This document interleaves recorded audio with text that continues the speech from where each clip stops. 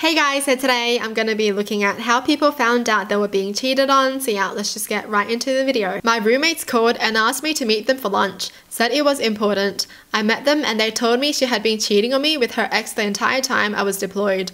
They showed me pictures, back when you had to get pictures developed. They said I was a good man and I didn't deserve to be treated like that.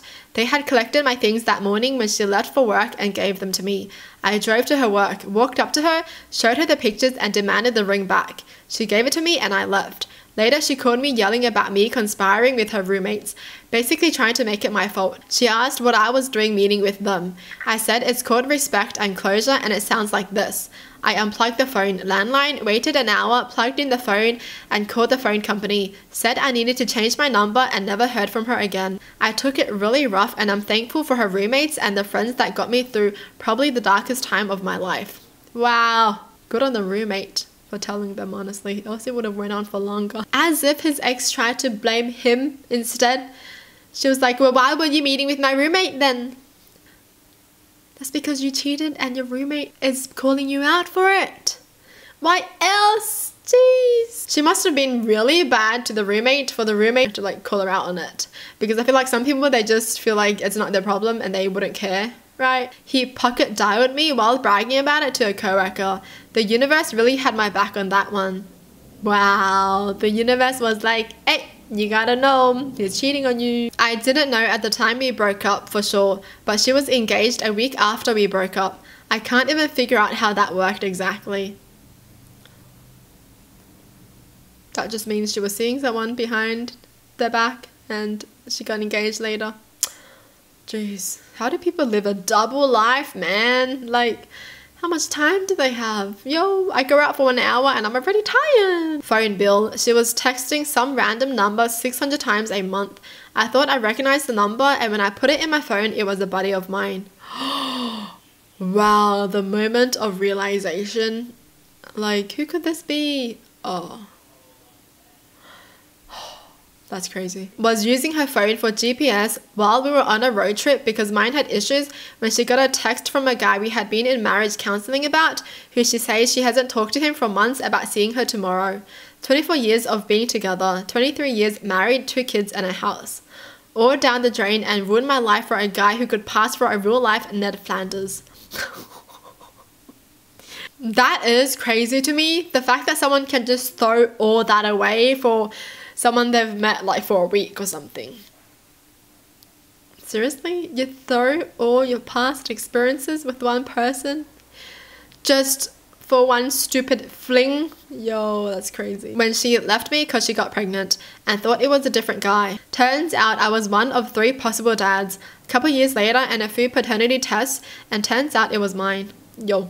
They probably would have wished that the kid wasn't theirs if their mum is like that. Do you know what I mean? Like, hope the kid isn't mine because I do not want to raise that kid with a terrible person.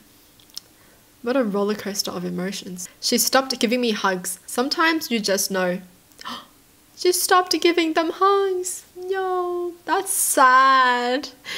Wow, I think that would be a big sign. Hey, like, how do you not hug your partner? Like, when you go up to your partner, right? Surely you just hug them the first thing when you see them, right? No? That's weird. Imagine if your partner suddenly starts avoiding your hugs. Oof. Oof. A flirty text from a guy popped up while we were looking at her phone for a place to eat. He complimented a picture I had just taken for her. She sent it to him while around me. Bold. Also, this happened in the Eiffel Tower, only a couple of hours into what was supposed to be a 2-week vacation. The fact that they still have to stay together for 2 weeks. What the heck? She took a picture and then sent it to him while her boyfriend was next to her? That's crazy. Old school. Her little sister ratted her out. Good. Honestly. That's what you should do, okay? Guys, if your sibling is cheating on their partner, you should tell the partner, okay? Be a good person and save someone from the trouble. A man knocked on my door and introduced himself as the husband of a woman that my husband worked with. He was there to tell me that his wife was having an affair with my husband. My husband never came home after that. He got an Airbnb and told me to get a lawyer. We had been together for 24 years. What? Man. The fact that he has to tell the other partner when his partner is cheating on him, right? Oh my gosh. You can think you're leading a perfect life with your partner and then one thing can just ruin it all. That's crazy. He hooked up with random girls when he was supposed to be at his mum's. One evening at a friend's party, there was a girl who wasn't of our group, a friend of a friend. She went, "Oh, hi, remember me? It was so fun." How do you even react to that? Because you don't really know what she's talking about, right? You can't really assume things so quickly. Do you just be like, "Oh, hi, yeah, I'm his girlfriend. What happened?" I just asked, "Oh, are you cheating on me?" "Yes." Dang. Oh my gosh. I think it hurts more when they just admit it, right? Oh, I mean, obviously it would be good if they admitted it, but that just hits different. When I saw her reflected in his sunglasses in a picture that he texted me. Ooh. Oh my gosh, that's crazy. The fact they were like, what is this? Zoom, zoom, zoom. The other girl was wearing my clothes in front of me. Ain't nobody touched my clothes, yo. That's crazy. Yo. This would actually start a fight for sure. I decided to get a divorce. Dude wouldn't stop accusing me of cheating. After I left, some mutual friends of ours at the time told me he was on dating sites, etc. When I went back to the house to grab some stuff, another woman had moved in 2 days after I left. It all started to make sense. Apparently it's true, if they're cheating, they will accuse you. Yeah, they are deflecting. If they're cheating, they're going to be accusing you because they think everyone cheats like them. My neighbor told me that there was an odd car parked in my driveway when the ex was supposed to be at work. Pfft. The neighbor. Good neighbors looking out for you. The other woman knocked on my front door and asked me to take my kid and get out so that the two of them could be together and happy. I told her she could have him, but they'd have to go because technically I owned the house. I then told him he was free to go. He did not go, sadly. She'd been dropped off by her ex who she'd cheated on with my ex-husband. That was quite awkward.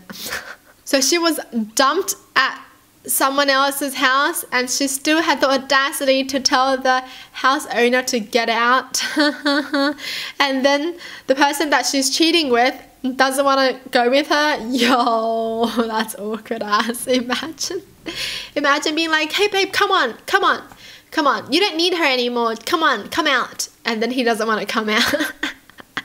Awkward. She was sleeping with her boss, in the most cliched excuses. I really think if she said to me the passion and love was gone, we could have divorced amicably, because I was miserable too. But when she cleaned out our house and bank account, well, that changed the dynamic just a smidge. Wow. She had to do that. She had to stoop that low as well. The other woman found out about me when a mutual friend showed her my pictures with the dude and our kids on Facebook and contacted me to apologize and let me know she had been told he was single. We met for a drink and to compare notes. After she showed me texts and proof that he had been cheating on me for months, we both dumped him, flew off to party together in New Orleans for a few days, and have been besties for over 12 years. He was the best thing that ever happened to me. Introduced me to what ended up being my tribe. Oh, that's so wholesome.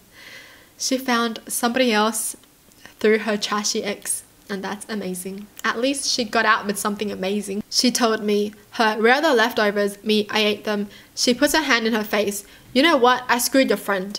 We argue and break things off. What the heck? She was so mad that he ate the leftovers. How could you eat my leftovers? You know what? I screwed your friend because you ate my leftovers. Like, what the heck? That's a big jump, you know? That's crazy. I guess food does bring out a different side of you. After 8 years together, he told me he wanted a break to figure out if this was what he really wanted. After I said no, it's either work on things or we end it. A few days later, he admitted he'd met someone. So basically, he asked me to hang around waiting for him while he screwed some other girl for a bit. Good riddance to that one. Wow. That's crazy. If someone wants a break, I think it's obvious that things are going to end.